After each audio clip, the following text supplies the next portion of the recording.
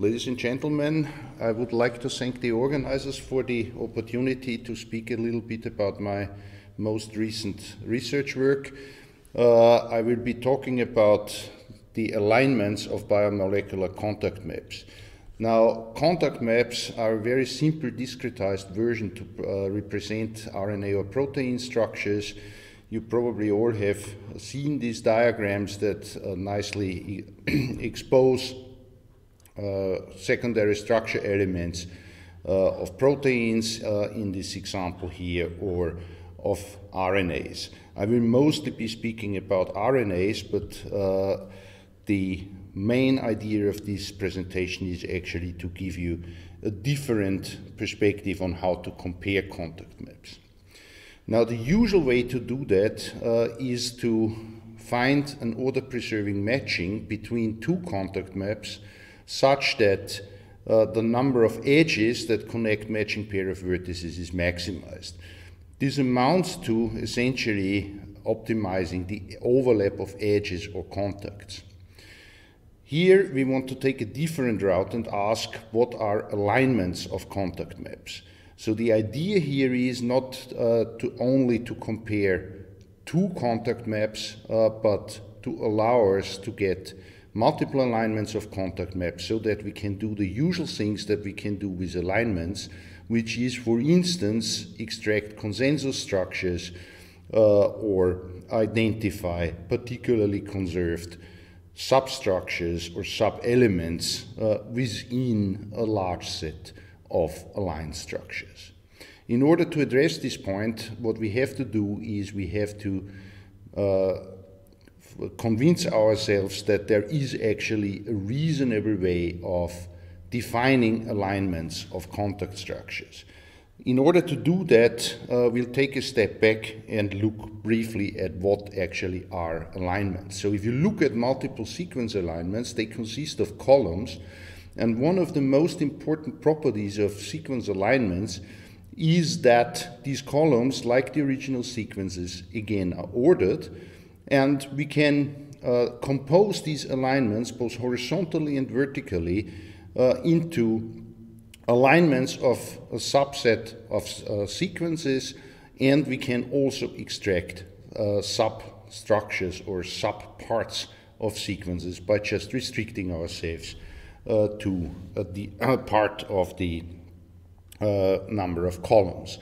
This is something that we can do in general with alignments as composable structures. In fact, there is a number of other examples that have been used frequently in bioinformatics, such as the alignments of forests, where the idea is the alignment of forests or trees is again a tree where each node is just labeled with the elements of each one of the constituent trees or forests that are contained in it, and we just mark on whether there is the point retained in the individual input or whether it is deleted. So what we have is we have a superstructure that allows us to project out the individual constituents, in this case forests, just by deleting what is marked by a gap character. It actually turns out that there is a different way of looking at this, which is using a forest as just a point set endowed with two different orthogonal partial orders, and it turns out that the usual deletion operation just corresponds to restricting these partial orders to the individual to the subset that we want to retain that corresponds to the points in the individual constituent object or structure. So our idea is now, can we generalize the idea of alignments as super objects from which we can get sub-objects by projections to the general case? And this is exactly what we will be doing here. So an alignment simply consists of a partition of the union of the input points of the input nucleotides or the input amino acids in such a way that in every column, every class of this partition, there is a single object retained, and and this is the really important property, that we obtain the individual input objects as projections. So we can see this in the example of graph alignments, where we have two input graphs that are just placed on top of each other by means of a matching, and this gives rise to a supergraph that contains both the common edges and common vertices, which is marked by pairs of points, and the things that are contained only in one of the two constituent graphs, where we get gap symbols here. So depending on whether you delete the first or the second gap symbol, you get one or the other input graph. Since this is a graph, we can of course align it with yet another graph. The same thing we can do with contact structures, where the only difference now is that these graphs in addition contain an order on the vertices, and therefore also contain or display an induced sequence alignment.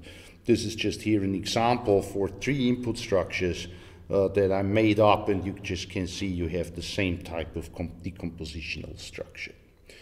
For RNA secondary structures, we have a very special structure. RNA secondary structures are these matchings that we can represent by a string of ordered parentheses that completely enclose substructures that do not cross. And for this type of crossing-free matchings, we have a very simple decomposition. Any such structure either starts with an unpaired base, or it starts with a base pair that encloses completely a partial structure that is stuck inside. What that allows us to do is, for the case of alignments, to use the very same composition and essentially just ask from which types of composition can we project the original structures. This leads to essentially 10, or if you include those two exceptional cases, 12 cases that allow us to decompose these structures. And with that, with this decomposition, we actually get a dynamic programming algorithm that allows us to compute these alignments in polynomial time. This looks like the Sankoff algorithm, and I will not go through the details of these recursions, I just give them here for completeness.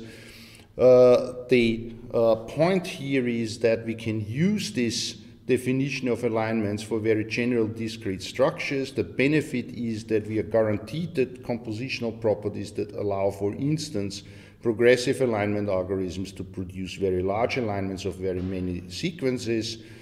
We have, in the protein case, general ordered graph alignments, and for RNAs we get dynamic programming solutions that are similar to the Sankoff algorithm and run in polynomial time.